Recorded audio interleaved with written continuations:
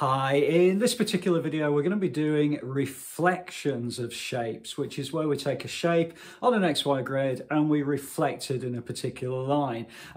If you're not sure about any of these, please do add a comment below. I'll always come back to you. I look forward to seeing you inside the video. You will need to follow the link just below in the description, download the worksheet and have a go at each of the questions. I look forward to seeing you very soon.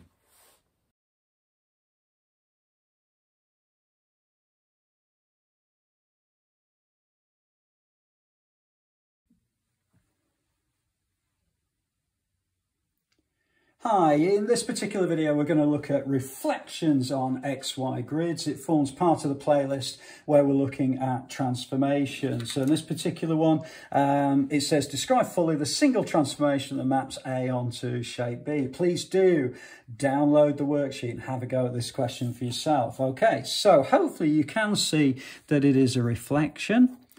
Okay. And the other things, we need to find out the mirror line or where it's reflected. So let's have a look at this particular point, which is A, and it's going to be reflected and end up here. Okay, so it's going to reflect 1, 2, 3, 4, 5, 6, 7, 8, 9, 10. So in other words, halfway along, it means that this one is the mirror line. Okay, so it's a reflection in the x-axis. Okay, hopefully that was all right for you. It's just a matter with these of finding where the actual mirror line is. Okay, so let's have a look at the next one. It says then reflect A in the line x equals -1. Well, we've got to figure out where x equals -1 is. So what you can do is you can say, well, I'm just going to pick a random coordinate where x is -1 and let's say y is 2.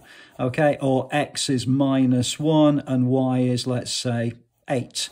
Okay, it doesn't really matter. We can plot both of those. So -1 and 2 is going to be here, and -1 and 8 is going to be here. So actually, when I join those 2 points up, what I've got is the line x equals -1, which in this particular case now is the mirror line. Okay, so let's have a look at how that would work. So if I look at this point here, it's only gone one jump to go to that point. Okay, so there it is. So A to A prime. This is B, one jump round the other side, another jump. Okay, this one's a little bit trickier. It's gone 1, 2, 3, 4 units or jumps. Okay, I'm going to go for the other side, the mirror line. 1, 2, 3, 4. There it is. So that's going to be C prime. Okay, so when I join all of those together, what I'm going to get is a reflection in the line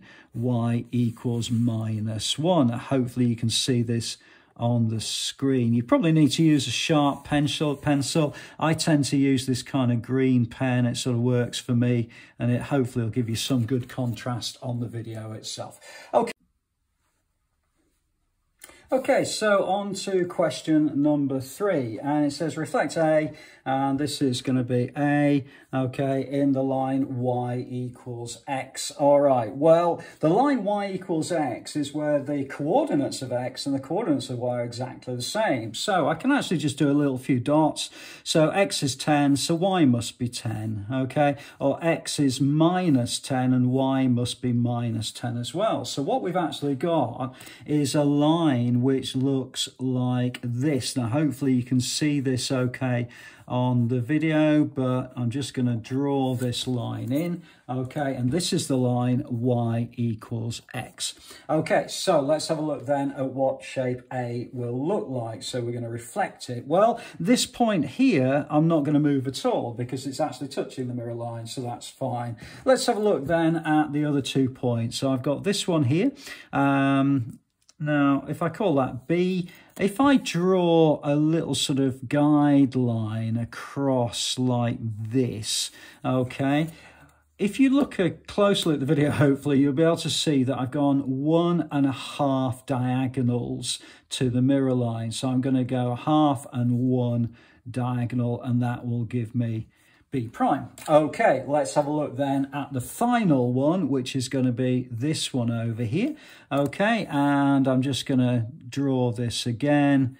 Okay, just an extension. It just kind of helps me thinking really a little bit through it. Okay, now this particular one, hopefully you can see that I've gone 3 diagonals. 1, 2, 3 diagonals. So I'm going to go 1, 2, 3 diagonals, and it's going to go to this point, which is going to be C prime. So let's have a look then. If I join all of those up, what I should have is a nice reflection that looks like that. Now, from an examiner point of view, they don't really mind if you've got these guidelines in place, so don't worry about it. Please don't rub them out, actually. It's always better to show you working, so just leave them, and you will get that credit for showing your lines of enlargement, your mirror lines as well.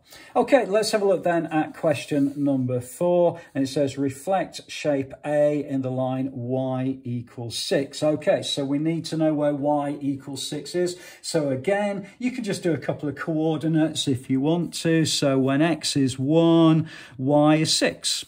Okay, when x is, let's say, -2, y is also 6. Okay, so let's just plot those two coordinates. I've got 1 and 6 is going to be here. And then I've got -2 and 6 is going to be here. So this is slightly difficult or slightly tricky, but basically my mirror line is actually going to be along like this. Okay, so this is where y equals 6. All right, so it's going to be quite an interesting shape, but let's see what we do. So we've got this point here. Okay, well, that's going to be reflected in the mirror line 2 units, so that's going to go to here. Okay, so this is A to A prime. Okay, this unit is B, and that's going to go 3 units, 1, 2, 3. Okay, so there we are, B prime. Okay, so I've got a line now that I might as well draw in. It just hopefully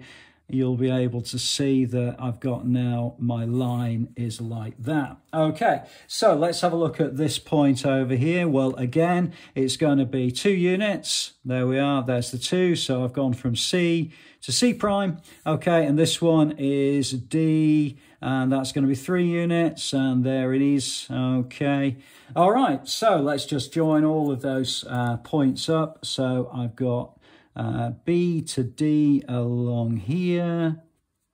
Okay, I've also got A to C along here. Okay, and then I've also got this line along here, which is this one here. Okay, and there we go. That is actually the reflection of shape A. So a little bit more challenging right at the very end there, but I hope it's been useful to you. Please do stop the video if you're not sure about anything. I'll always come back to you. I'll look forward to seeing you inside the next video.